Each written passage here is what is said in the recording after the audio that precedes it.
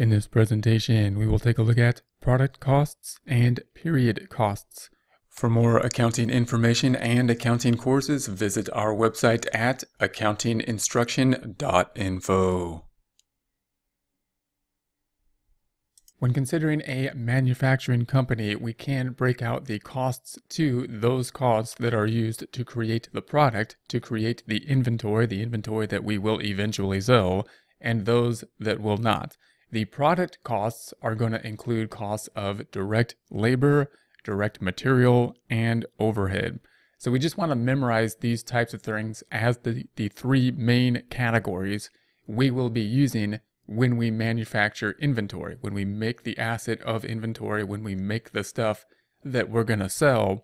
That stuff is comprised of not just stuff, meaning not just direct materials. In other words, the creation of something like a guitar that we intend to sell is not composed of just the materials in the guitar, the woods, the strings, and whatnot, but is substantially composed of other things such as labor and overhead.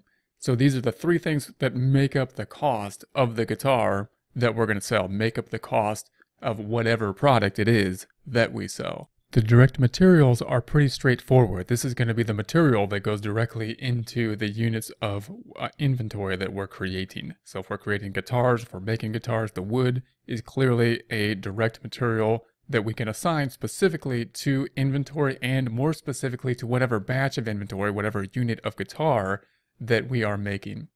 The direct labor is very similar in that we are applying labor directly to a unit of production. So if we're making guitars and we have a custom guitar, let's say, and an individual making that guitar, then the labor that's being put in will be included in that guitar. And again, it's a little bit less conceptual to think about that, the labor is being included in the guitar. It's not physically in the guitar, it's something that's intangible within the guitar.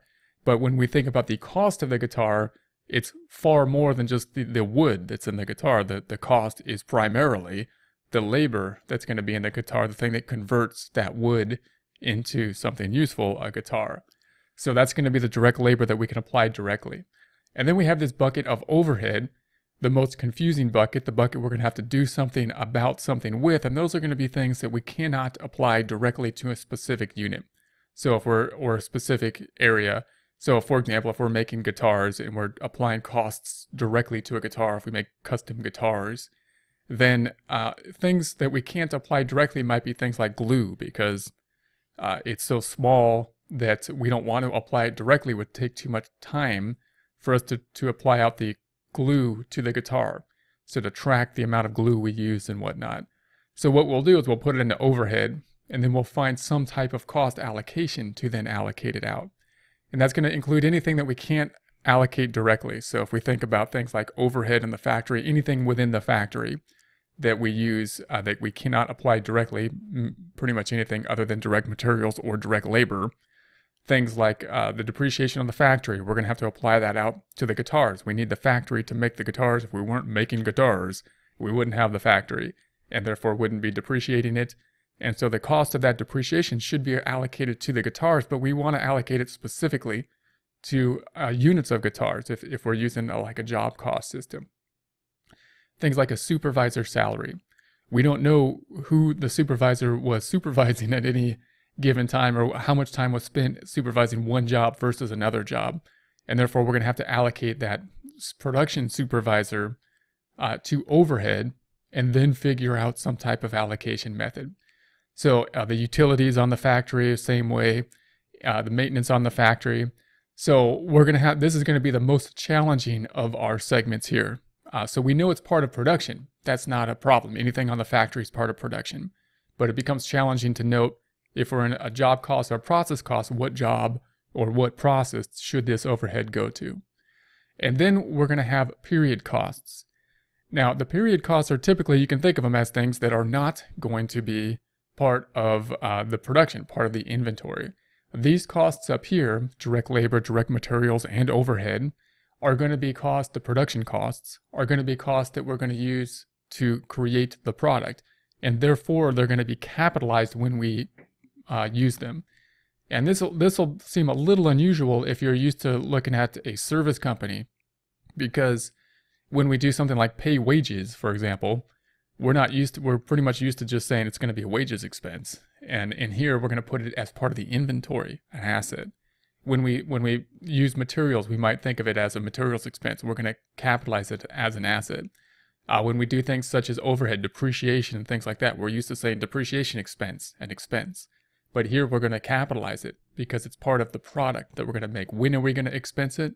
When we sell the product. The period costs, on the other hand, are going to be costs that are not related to the production of the product, and they're going to act more typically as we would think when we're dealing with like a service type company. They're going to be costs for a particular time period, and they're typically broken out between two items, selling and administrative, and they act like we would think for a service type company. So if we're talking about the executive salary, anything that's not in the warehouse, anything that's not in the production area, which will be very distinct in like a book problem, we'd have to separate that and separate what's in production and what's not. If we're talking about the corporate office that's not in the production, anything in there will probably act very similar as to a service company, meaning if we pay the salary of administrative staff or the accounting staff, then that's going to be done during the period because the cost was incurred during that period. We paid people in order to do the job that time period. The matching principle would then allow us to expense it at the point in time that basically the wages happen for the most part. The utilities on the executive office, unlike the utilities on the production, on the factory, which would go into overhead, if it was utilities bill on the office, the executive office, we would expense it like we would typically think.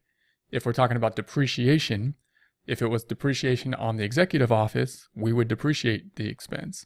If it was on the factory, we would include it in, once again, the inventory in some way. So these selling and administrative expenses are typically going to act a little bit more like we would think if we're used to having dealt with companies that aren't production companies, that don't deal with making inventory. Companies that either buy or sell inventory, or companies that are service companies. As you would imagine, most of our time here is going to be up here in the production cost to make the product. One, because that's the most interesting part, because that's where we have to, all the activities happening within a manufacturing company that we have to track all this stuff. And two, because that's going to be something that's different than other types of industries. Therefore, that's where we want to focus our time. If we look at some examples of the type of classifications we've had so far, we had variable cost versus fixed cost, direct or indirect cost, and product or period costs. So if we think, let's look at some examples and think about where they would go in these cost allocations. And again, when we first learn this stuff, some people probably learn a few of these allocations better than others. It's important for us to know all of them.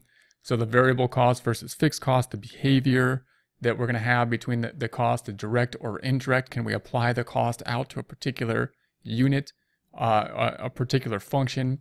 And a product cost or period cost really is dealing with, are we dealing with the inventory stuff and that's making the inventory, or are we dealing with non-inventory stuff, which is basically administrative and selling? So let's take a look at wood. We're going to make guitars up here. So if we have wood, and this is a wood guitar, you can see here. So if it's a wood guitar, we would say it's typically going to be variable, because every time we make a new guitar, we're going to have a fixed number of increase in wood cost, you would think. And so that's going to be a variable cost as opposed to fixed. It's going to be direct typically, because if we're making custom guitars, we would know exactly which guitar that wood goes to. We would be able to assign the guitar out directly. And the product or period, it's going to be clearly a product cost, because the wood is going to be for the production of the guitar. If we have direct wages, someone actually making the guitar, we're paying someone to make the guitar, it once again will be variable, because if we make two guitars, we would expect the wages to go up at some variable rate. If we have direct or indirect, we're going to say it's direct, because that person, we can apply their cost directly to whatever guitars they work on.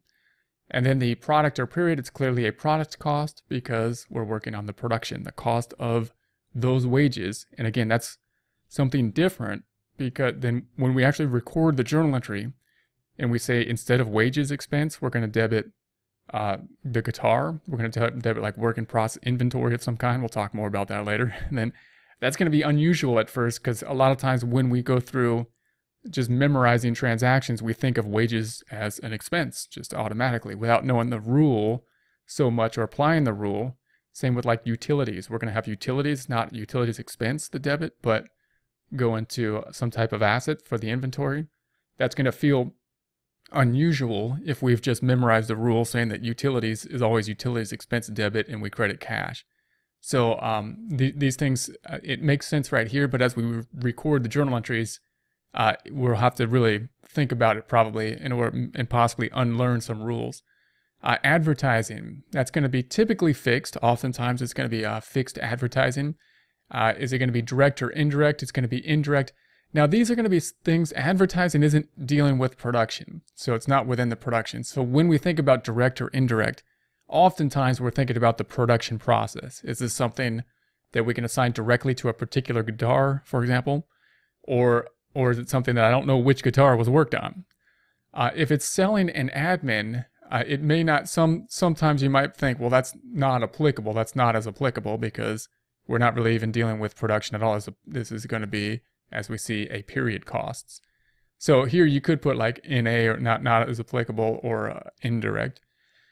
And it's going to be a period cost, meaning it's not part of the production process. It's going to be something we pay for selling an admin. And then we have the manager's salary. So manager's salary, we're going to say is fixed. We're going to say it's going to be because they get paid salary and not wages as we produce guitars. It's going to be indirect. If they're managing the warehouse, then again, we don't even know which guitar they're actually managing there. So we're going to have to apply their cost out to the guitars in some format. And we're going to say it's a product cost because we're going to say they're managing the warehouse. So this is going to be a fixed cost as opposed to what we would think the workers of the guitar would probably be variable. We're going to say this was an hourly and this is salary. It's indirect even though they're in the warehouse because we don't know which guitar they're working on. We don't know who they're supervising, but we're going to have to allocate that somehow. And it's going to be a product cost because they are in the warehouse. So we're going to have to allocate it out somehow. Admin equipment depreciation.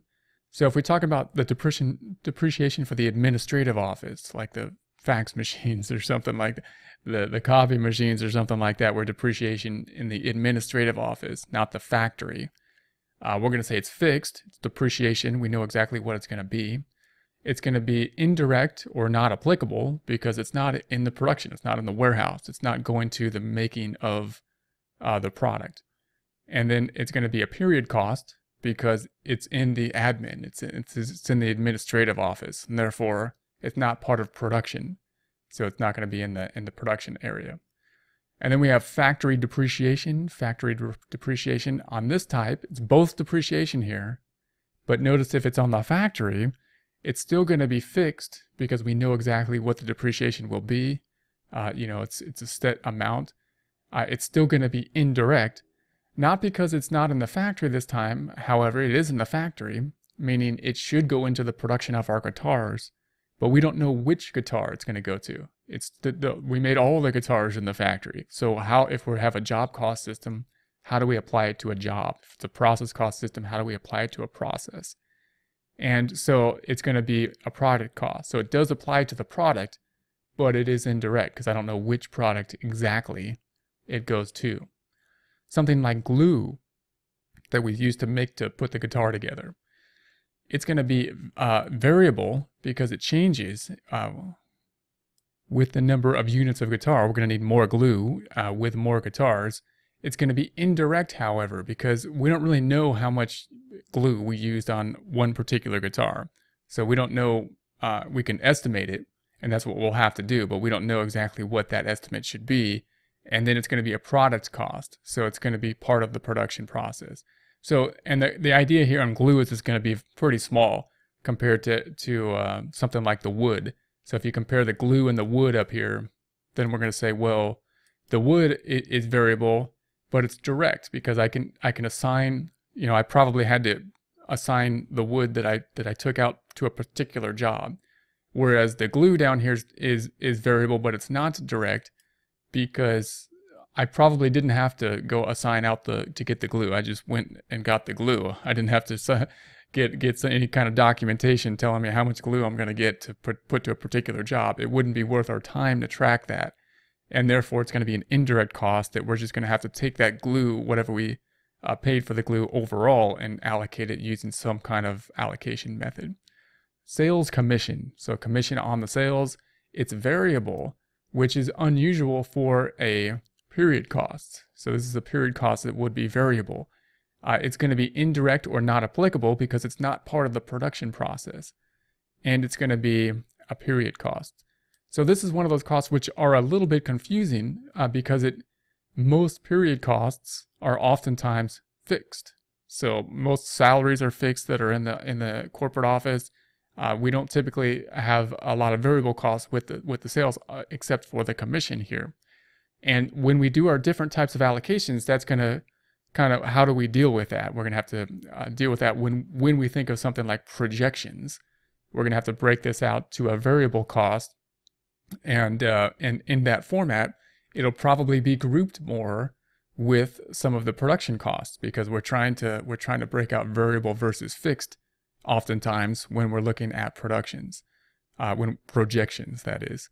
So sales commission is variable, it's indirect or not applicable, and it's a period cost because it doesn't deal with the production process. For more accounting information and accounting courses, visit our website at accountinginstruction.info.